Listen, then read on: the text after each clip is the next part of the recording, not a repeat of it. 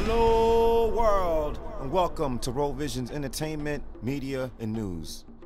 On February the 14th, 2024, 23 people were injured in a mass shooting at the west side of Union Station in Kansas City, Missouri. And this consisted of one victim's death. The victim was identified, a mother of two, Lisa Lopez Galvin.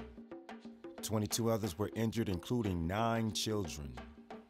The shooting was followed by the Super Bowl 58 victory parade for the Kansas City Chiefs, and a Bellevue man helped tackle one of the shooters who was at the Kansas City parade.